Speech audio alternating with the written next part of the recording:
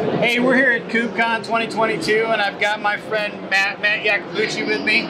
We're going to do a little bit of a dissertation on what's going on with the Kubernetes Gateway API. So Matt, I've been hearing a lot of buzz. I follow a lot of the influencers in the Kubernetes space, and I'm hearing time after time people talking about the Kubernetes Gateway API, the work that the SIG's been doing with that. And I know at NGINX we've been right there at the beginning of it all.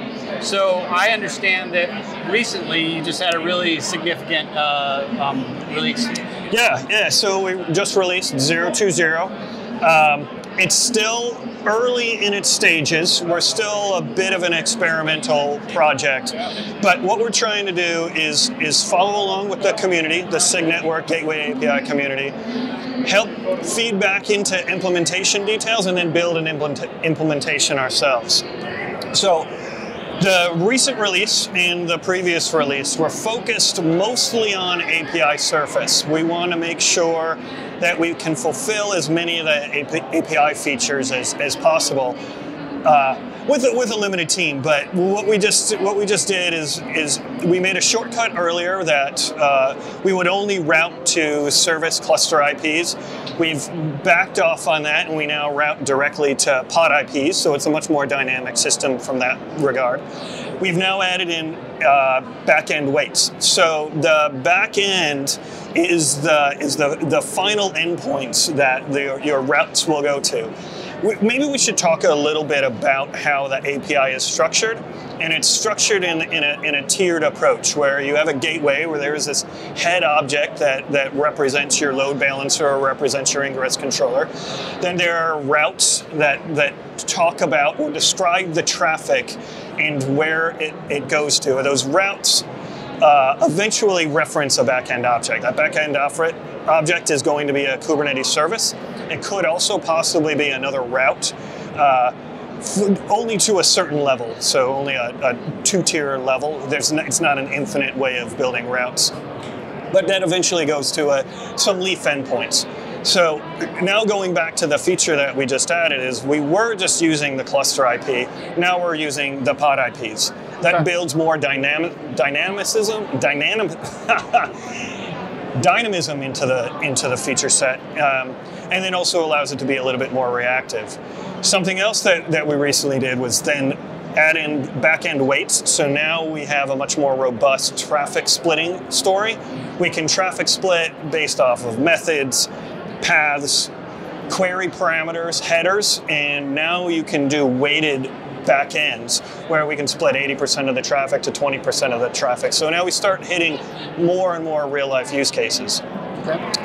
Then we've also just, like I said, it started off as a little bit of an experimental project. So we can now do, we can live in multiple different namespaces. We're not bound by the namespace. We think this is a developer efficiency that we've built into it. And then there's some bugs that we fixed. There was a shutdown problem where it took a little bit too long to shut down. Now it shuts down a lot cleaner.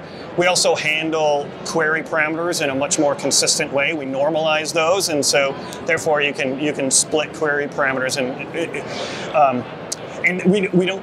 we don't make poor routing decisions based off of case or anything like that, which is adherent to RFCs and also adherent to the Gateway API spec. Very cool, very cool.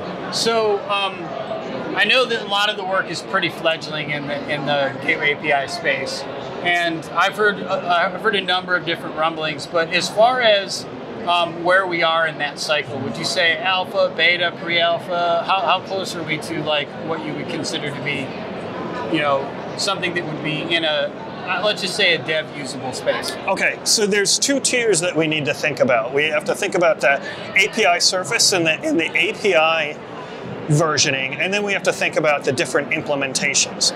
All the implementations are realistically experimental and alpha, including us. We're a 0.20, a zero release. Okay. We feel that we're very early on the product lifecycle, but the API itself is V1 Beta 1. Okay. So it is mature from the Kubernetes standpoint, and pretty solid and adherent to backwards compatibility. We're not going to break things as we go forward because of the Kubernetes API principles.